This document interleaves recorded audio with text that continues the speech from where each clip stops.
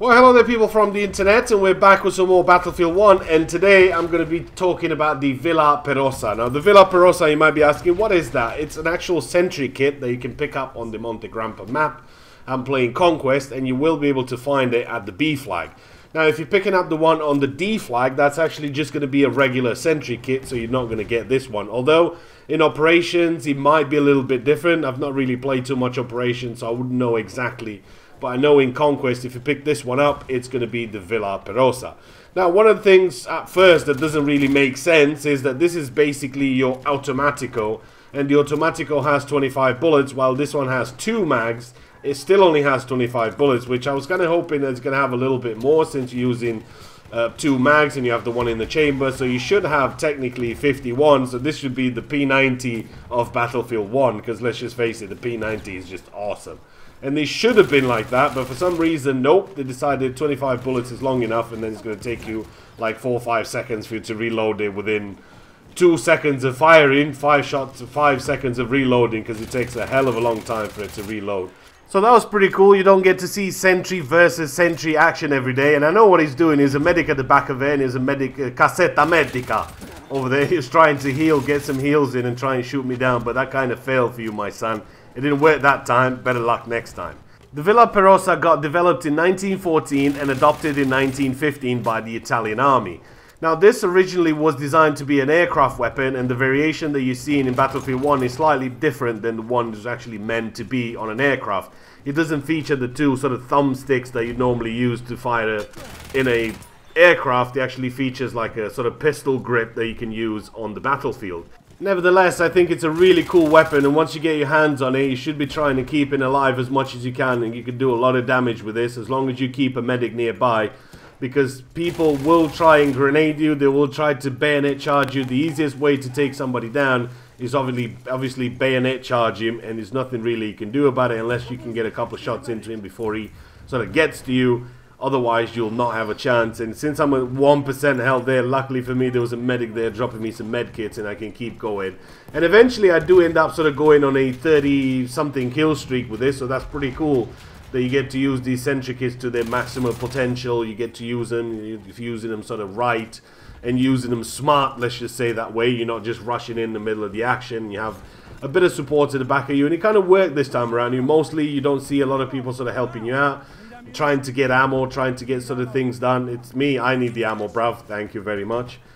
It's going to be one of those things where you're going to be faced at on the battlefield where you think, shit, I wish somebody dropped me some medkits. I wish somebody dropped me some ammo. But as it turned out in this one, I did get a little bit. Now, this is not going to be the best weapon out there at longer ranges, but when it comes to close quarters, you will dominate everybody because you can fire as fast as anything goes out there on the battlefield.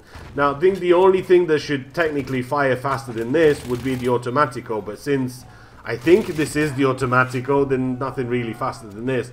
I actually tried looking on Simtech, and I tried looking on Battlefield 1 website to see if I can see any stats for this or anything like that. I just couldn't find anything. So if you do happen to find some right stats for this weapon somewhere, go ahead and just post me a link in the comments, and I can update it so people can read more about it and find out some official stats about it.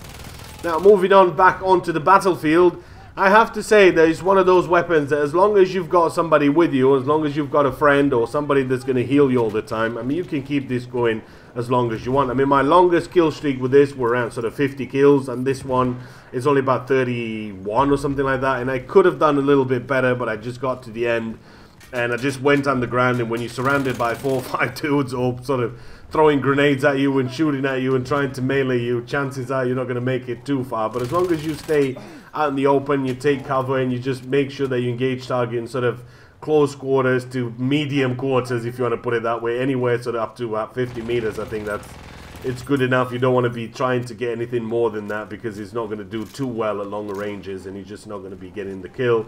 You're going to go through your magazines pretty fast. Since you only have the 25 bullets, it's going to take you quite a bit to reload it. Like I said, there's no official reload times for this, but I mean, just a guess here, be 4 or 5 seconds. So by the time you shot 2 seconds worth of lead at somebody really quick, you got the kill, but then it's going to take you another 4 or 5 to reload, giving people plenty of chances to shoot you in the back or shoot you in the face or charge you with a bayonet charge, because that seems to be sort of the easiest way, and everybody's kind of doing that with the bayonet charge. And I've mentioned this in a previous video. I don't think that's meant to be you going around 360 and around buildings with a bayonet charge. I think it's just meant to go as a one-time charge, straight ahead only thing, not really for you to sort of go around circles until you actually get him and you don't run out of stamina so you can get the kill. Next to the Tank Hunter kit, I believe this is to be my second favorite. I mean, I don't really particularly like the actual Sentry kit with the LMG. I think it's just a bit too slow. The accuracy is pretty poor at range, and I think this one is just really good for sort of trench clearing and buildings and things like that. I mean, if you get this weapon in operations and you get yourself in one of those buildings, you know, everybody sort of sits here. If you do happen to sort of get in and steal it somehow, because chances are you're not going to make it in there because there's 20 dudes throwing grenades and gas and spamming the shit out of grenades at you.